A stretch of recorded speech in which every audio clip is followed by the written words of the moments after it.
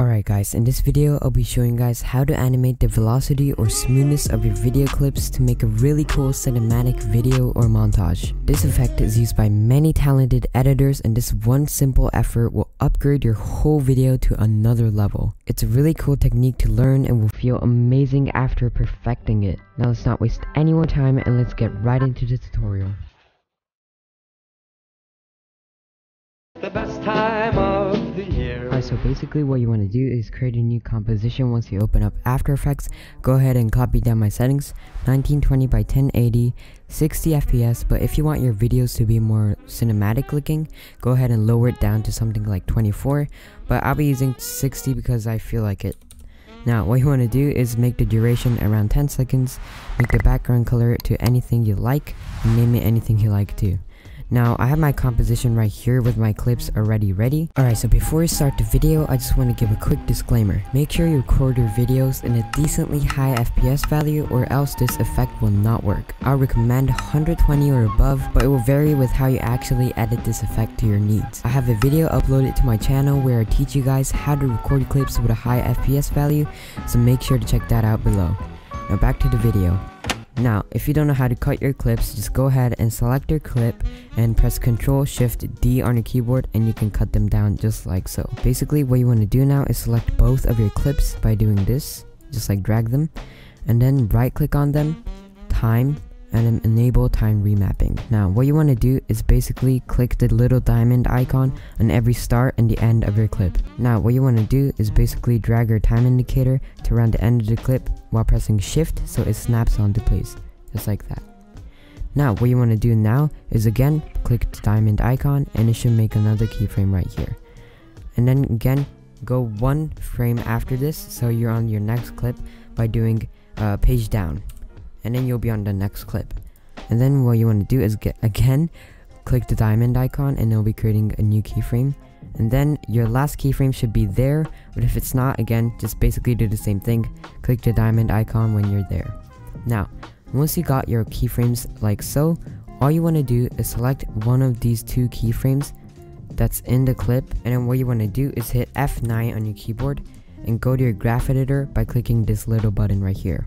And then it should be looking something like this. Now if it doesn't look like this, basically what you want to do is select my settings right here. Show graph editor set and show selected properties is checked. Show layer markers and edit value graph is checked. And then these two selections are selected. And then now what you want to do is basically fit all graphs to view. Just click this button and then it should be looking something like this. Now this is the best part.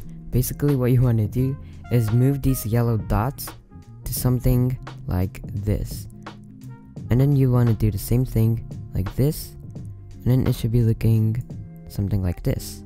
Now click out of your graph editor and go back to the very first part of your clip. Now once you do that, it should be looking something like this.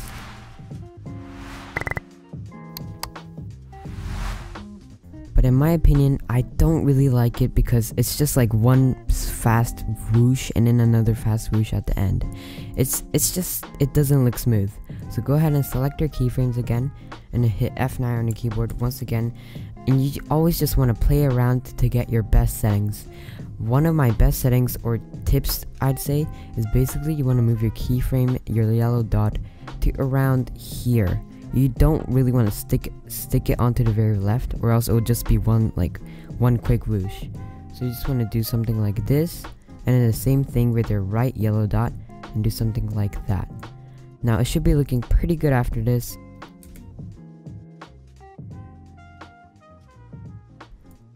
Yeah, I think it looks really nice. This is basically called time remapping or velocity. And it just makes your speed of the clip really smooth and really nice, and it matches the song beats, and it just looks really nice overall. Now you just want to do the exact same things to your other clips, and basically what you want to do is while pressing space, you just want to drag your mouse just like that, go to the next clip, select the keyframes, hit F9 on your keyboard, go to the graph editor, and then do the same exact thing, something like this I'd say. You always just want to play around with it. And again, make sure your clips have pretty high FPS or else it will look really choppy and weird. Alright, so let's view the whole video, shall we?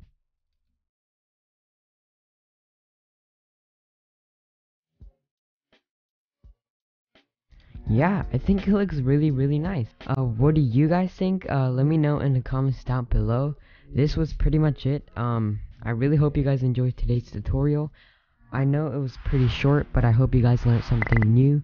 And make sure you use this effects in your montages or videos, and it will look way better. Make sure to subscribe and like the video if you enjoyed it, and I'll see you guys in the next one. Bye!